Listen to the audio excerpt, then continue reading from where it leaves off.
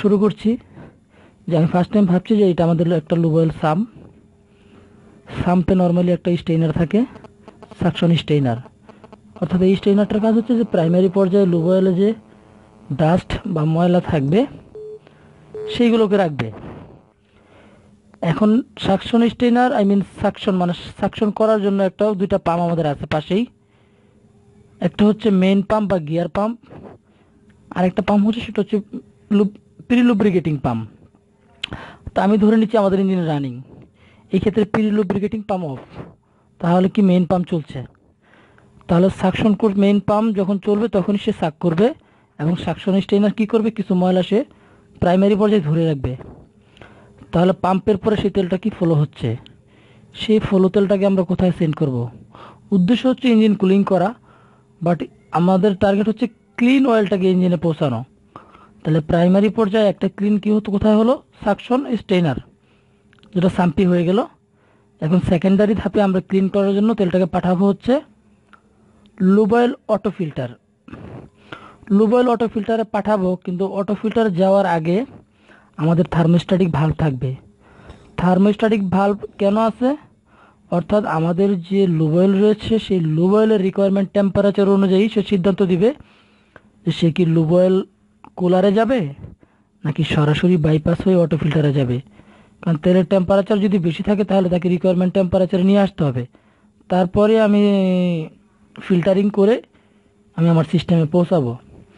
তাহলে পাম্পের পরেই আমি চলে আসতেছি কুলার, বিফোর কুলারের পূর্বেই থাকবে হচ্ছে আমার থার্মোস্ট্যাটিক ভালভ। সেই থার্মোস্ট্যাটিক ভালভ ডিসিশন দিবে যে সে কি কুলিং হবে নাকি বাইপাস হয়েই ফিল্টারে চলে যাবে। তো আমি ধরে নিচ্ছি যে আমার থার্মোস্ট্যাটিক ভালভ সিস্টেম ওপেন এবং সেটা সরাসরি কুলিং হচ্ছে। তারপর আমি বলতে পারি সাম থেকে পাম্প টেনে নিয়ে আসলো লুব অয়েল কুলার, কুলিং করলো। কুলিং করার পরে সেই তেলটা চলে গেল হচ্ছে আপনার auto filter, lube oil auto filter. Lube oil auto filter কি করবে, সেই তেলটাকে ক্লিন করবে। ক্লিন করার পরে, যেটাকে আমরা ব্যাকলাশ ফিল্টারও বলি, সে ক্লিন করবে। ক্লিন করে সেই ক্লিন তেলটাকে সে কি করবে, আমাদের যে উদ্দেশ্য অর্থাৎ আমাদের যে প্যাসেজগুলো নিয়ে যাব। তো কোন কোন প্যাসেজে আমরা নিব? যে আমাদের এ এবং বি ব্যাংক ক্যাম গিয়ার আছে, এই ক্যাম গিয়ারে একটা প্যাসেজ কমন প্যাসেজের মাধ্যমে চলে যাবে এ ব্যাংক এবং বি ব্যাংকে।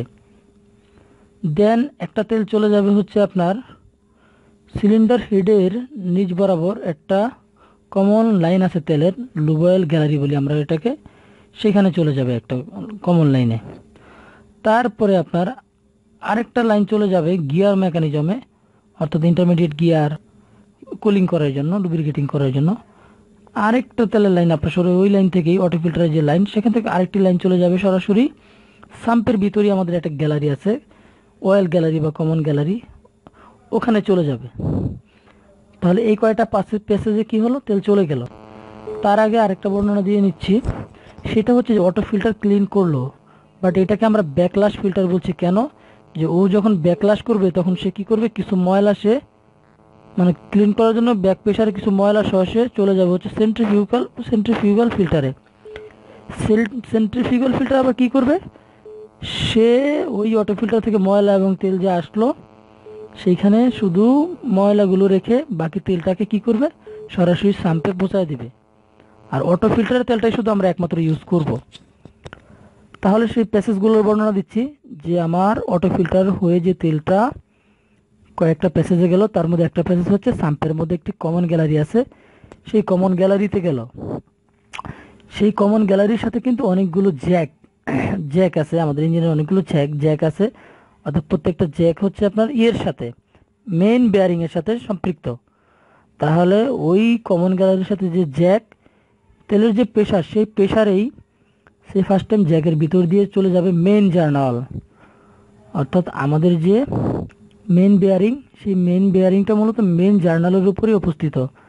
সেই মেইন জার্নালের যে হোল আছে, সেই হোল হয়ে সেই মেইন বেয়ারিংকে কুলিং করবে, এবং ক্র্যাঙ্কশ্যাফটের মেইন জার্নাল থেকেই সরাসরি ভিতরে যে হোল আছে, হোল দিয়ে চলে যাবে হচ্ছে ক্র্যাঙ্ক